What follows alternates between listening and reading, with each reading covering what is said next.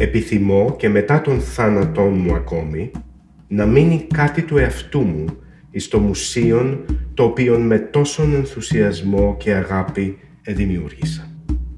Δι' αυτό παραγγέλω να εντυχήσετε την καρδιά μου εις την είσοδον κάτωθεν της πλακός την οποίαν σεις οι ίδιοι ανερτήσατε.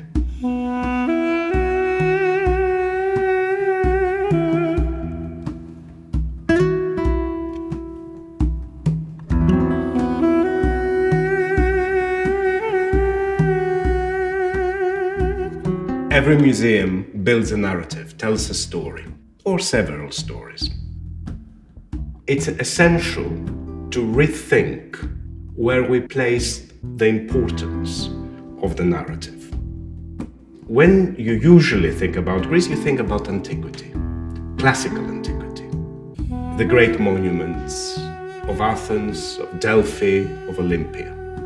And this museum introduced the concept of continuity in concrete form. We were reading about this continuity in books, but we couldn't see it in art. So it was the first time that you could walk through the millennia of this land. This building was a family home. And although it's been refurbished and changed, it still feels like a rather grand family home. I don't come to work, I come back home to the museum. It's a very gentle and kind place. It's pleasant to be here. It's all in the detail. When you walk through a museum, you can revisit it hundreds of times because there's so much to see if you focus on the detail. Devil is in the detail, God is in the detail. For example, when you look at the Hellenistic jewellery from the 3rd century BC, there are things that these jewelers 2,300 years ago could do that today no jeweler would take the trouble, the time, the effort to reproduce.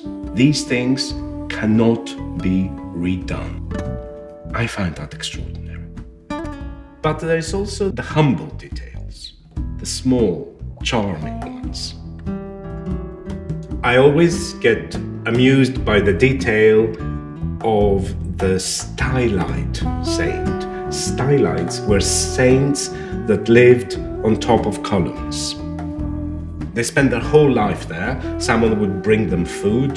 They would be happy on top of a column. And when the time came for them to die, their disciples gathered under the column and waited for them to drop, because then they could climb up and take their place and be stylites themselves, but only one could do it. It was a race to martyrdom. At the same time, amusing and saintly, lovely little detail. The essence of a museum like the Benaki is cosmopolitanism. Cosmopolitanism is the art of living together in a world of strangers. This is a place where cultures live together, people live together. And in our time, we absolutely have to do this. It's imperative. If you come to Greece for the first time, but even if you are Greek, sort of discovering what it means to be Greek today, you have to come to the Benaki to find out. It's the missing link between all this great antiquity and the here and now. This is a museum that shows you a continuity of culture, language, art, a way of living. And that makes it quite unique. It's about people, how people lived, what they surrounded themselves with, what they loved, how they celebrated. So it's about life. There is flesh and blood within the walls. For me, Benaki is a way of life. It's a way of thinking about yourself, thinking about the world inhabiting your world, your home. It teaches you how to live in this part of the world, in this corner of the world, but also globally. Benaki is a way of life. I like this idea.